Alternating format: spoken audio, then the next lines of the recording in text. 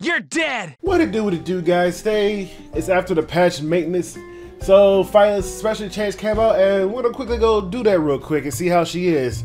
Or just like a first impression of Pyllis. Yeah, Pyllis special change is actually one of the easiest one you could possibly do right now. It's definitely way easier than release Commander Lorena special change. Shout out for you guys that actually did Commander Lorena, which she was really good. But anyway, we gotta kill 150 Anghraf Shades and get Pyllis a friendship for it, then go kill Mirsa in the Great Farche labyrinth. So if you make sure you have at least one labyrinth key to do labyrinth. So pretty much for the limit the Afghan shade, if you click go to it, I think it will see you to 9-1.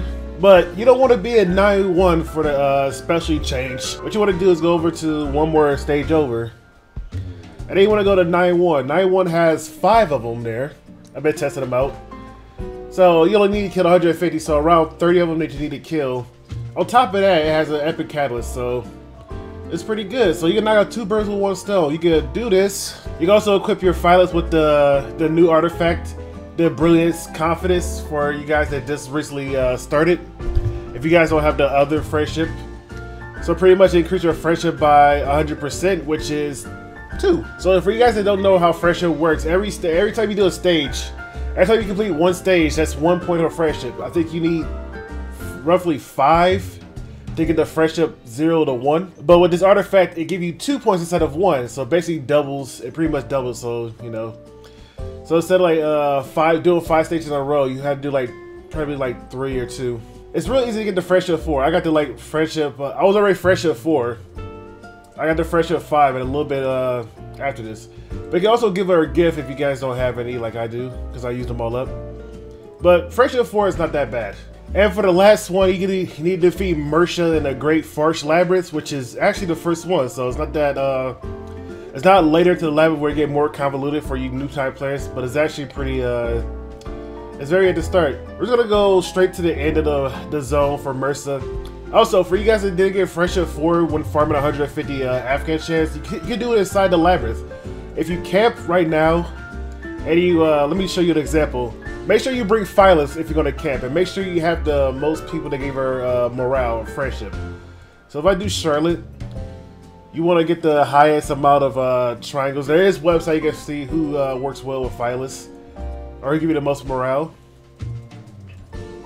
And when you do that, whatever morale you get will go to your friendship. So she gave 4 morale, 4 friendship. That means she gave 4 total friendship in total. It's pretty much like equivalent like doing 4 stages. 2 and then 1 friendship. So you're not getting much out of this, but you want to get the highest amount of friendship or morale for the Pyllis. So bring her to the comp stake and do that if you guys don't have friendship. It helps out a bit actually if you do it a couple of times. You have spare labyrinth key. But anyway, we're gonna kill Mirsa. I don't think my units are here just to. I don't think my units can kill Mirsa. Interesting. I don't know if she has like damage reduction. This is what the desert has taught me. I do know she hits pretty nicely, dude. Obey me. Boom. Hit it for 3,000. That's really weak. But I tested this before, and you actually have to clear the portal in order for it to count. You can't just retire. So there we go. Eliminate the specific hero in the labyrinth. So you actually have to complete the stage. So make sure you have an extra labyrinth key, because you will be wasting one essentially. You can also try to get as much ancient coins out of here if you want. It's up to you, or you just want to kill Mirsa. So you guys see my Pyllis, right? She is on a revenge set, and she is kind of a crit damagey type of Pyllis. I do want to change her build a bit, because now that I actually see her specially changed, this is one thing I didn't really like commit to her. I didn't really 90 a lot of things, because I didn't really want to commit to like cementing her build until I see what her specially change was, because it could change the whole way she plays. Like she can't crit no more, but she gains to take reduced damage or something like that. So effectiveness at the beginning, increase speed. I'm gonna do increase speed, because it's at the bottom right here. In order to get to this one, we gotta do the first row. We gotta continue to the first row and over.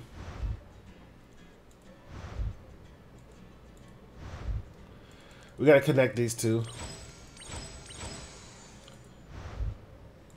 Pre-his chance. Alright. Chris cover readiness by 15% after being attacked by enemy flooded with provoke or redirect provoke. With a caster, it's attacked by counterattack, something like that. Except for the caster, has a chance to decrease damage by 30%, which is pretty nice. We're gonna test this out. Has a 100% chance to decrease it by 30%. Now we just pick and choose. These are the main ones I think I'll focus on: the speed, the HP regen, because you need to get over to the hit chance to actually hit Violet. Get this because you have to get that to enable get the 30% reduction. But that's all I can get. I made her. She's plus 21 right now. I will finish her off when the heart room come around, but for the second video, we'll replace her ring with this HP ring with crit damage and some effectiveness. So we're gonna test out this team against, you know, this is a prime example of arena defense right now in what am I, Challenger? But we got Pyllis. You know, there's a lot of counterattacks. She kind of reduce counterattack by 100% chance to reduce it by 30% once you get counterattack. But at the same time, I brought LQC for an example of damage reduction. So you can have 2 damage reductions, right? Hers reduced damage done by crit. Decrease it by 10%, by the way. But it increased hers by 30%. So you get the idea. Whichever one's stronger is applied. So if we get auto attacks, right, and it's not a counterattack, LQC will take priority over Pyllis. If Violet counterattacks Pyllis, right, then hers will take effect over the crit damage because it's 30% and hers is 10. So that's how, even if it was a crit, that's how the damage reduction works. Now since we have a damage reduction, we can have a damage share, meaning we can have Aureus on somebody else. I would recommend giving Aureus to Pyllis if your HP is under like 20,000 or so, like 21,000, because then she'll just take so much true damage and she'll just fall over and die. But I do recommend, I kind of recommend healing Lance because most of the time when you do provoke somebody, they will S1 and it counts as a single target. Maybe I forgot. Maybe that's not how that works. I think when somebody else get hit by a single target, right? So we put up immunity. Step back. So we put up immunity, and we're gonna attack Violet. So let's see this. That Violet didn't do anything. So LQC damage sharing, damage reduction would take effect. I'm here for Elaine Lance. And we're gonna hit Violet with this juicy S3. I won't lose them again. 3,600. That's not bad considering that my defense is 1,500, not like 20,000.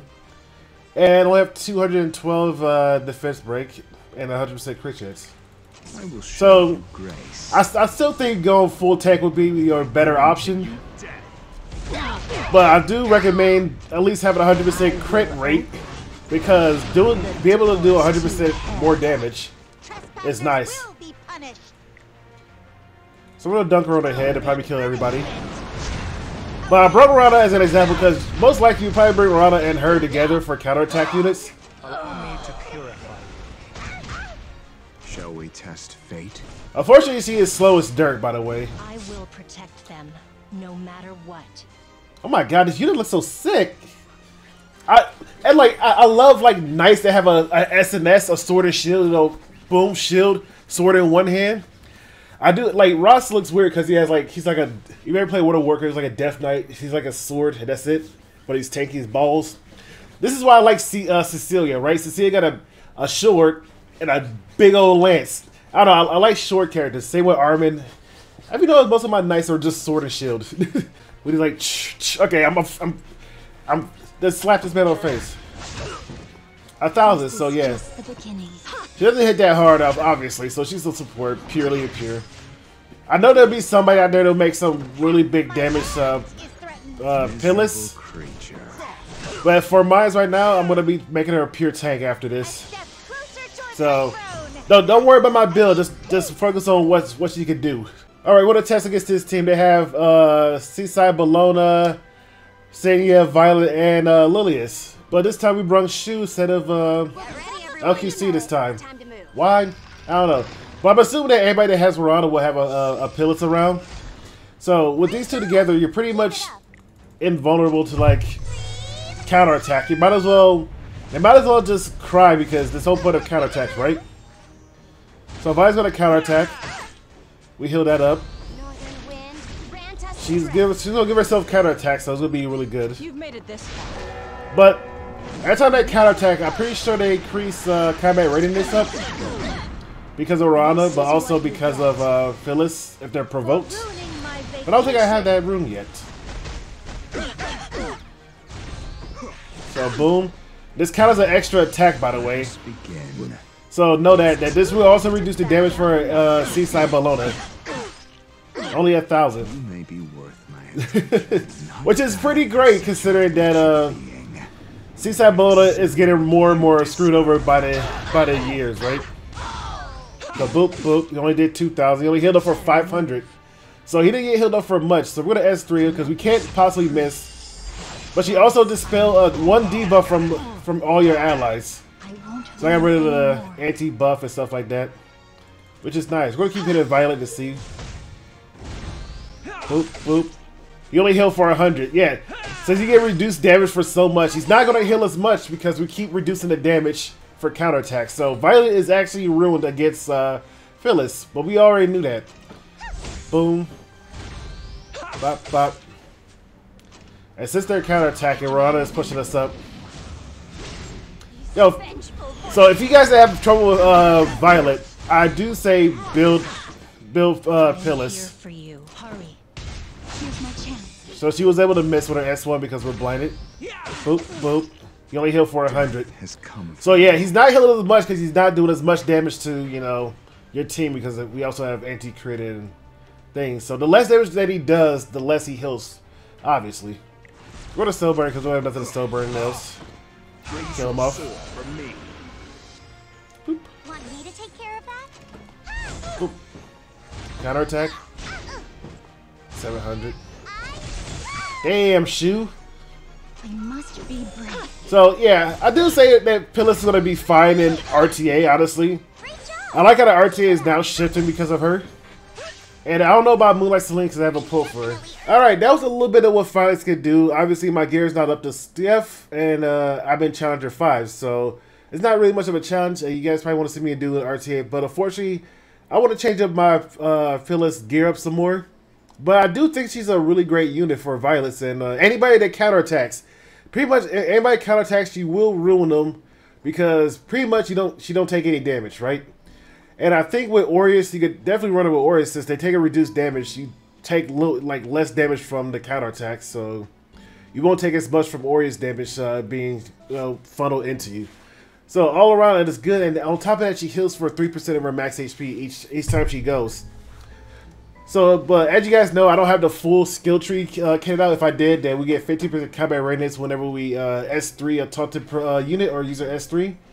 On top of that, she also dispels one buff from it, so that's pretty good. I think she's going to be a staple RTA for quite a bit until evasions or just counter units in general. I think she specifically counter units in general. Even though Ram still put the unhealable on, she dispels it, so it's not that bad. And usually, 9 until 10, you're probably being Rona and Pyllis together. So it's a pretty good combo. But I think she hards counter Violet. There's nothing Violet can do against her, honestly. Like if you pick if they first pick Violet and they bring it and you bring a Pyllis, they're gonna have to 100% ban, or Violet is actually just a useless character. They can't. You also can bring Wanda, and then you can make it even more useless. But it feels bad. You also run a lot of other evasion characters, but I think counter is gonna be your main focus. But anyway, hope you guys enjoyed this video. I know it's pretty short, maybe. I don't know if it was. My thing says an hour, but I hope I'm going to cut it down to like at least 19 to get you guys out there and start farming. You guys can check out my live stream. It's somewhere on the screen to the left of me or in the description below. I'll probably be doing some RTAs all day and do some episode 4 if you guys catch me quickly. Other than that, I might be playing Revive Witches later, and then I think I'm going to be playing Battlefield 2042 all tomorrow. So, yeah, see you guys around. Peace.